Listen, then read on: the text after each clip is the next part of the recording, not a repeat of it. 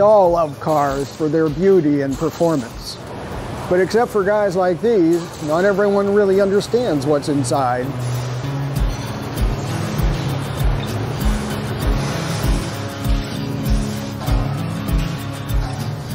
Is this what you're looking for? Not even close. You could stand over there. Oh, okay, I'll just stand over here. In a way, cell biologists are like auto mechanics.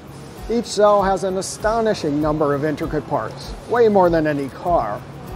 We study what the parts are, how the parts work together, and even which parts of the cell can be left out without causing too much harm. If you understand the inner workings of the cell, you can understand a lot about all living things. What makes them thrive, what makes them fail, and what causes them to evolve. We'll cover more about that later. Right now, I want to look at the topic of complexity.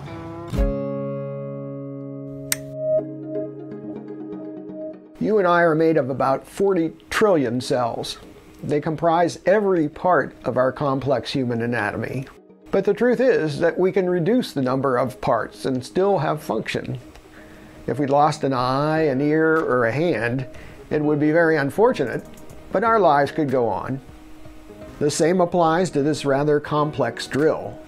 It has some cool add-ons, but I could take off this battery gauge, or this LED light, or a few other gadgets, and I'd still have a working drill.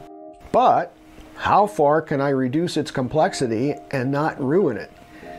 I don't want to take apart my drill, so let me move to another example.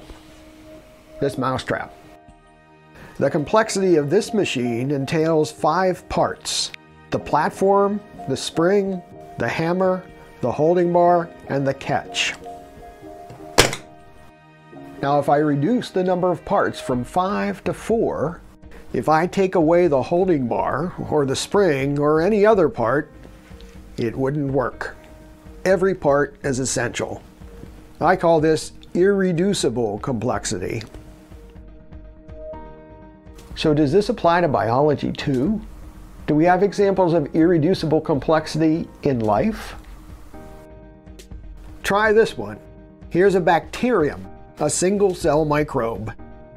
Some bacteria have a flagellum, which is like an outboard motor on a boat. It rotates to propel bacteria through liquid, and it's necessary for their survival in order to swim to search for food. A flagellum has a number of parts: a drive shaft, a universal joint, a rotor, bushings, stator, even a clutch and braking system. The motor of the flagellum has been clocked at 100,000 revolutions per minute.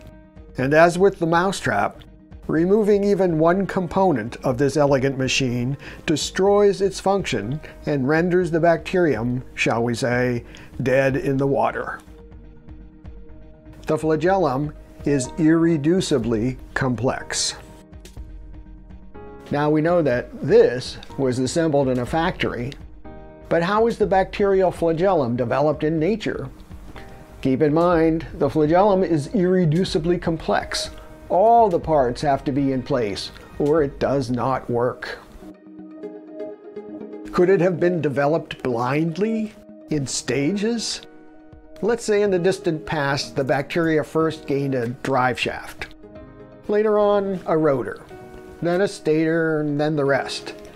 Then the parts got in sync as a high-performance engine.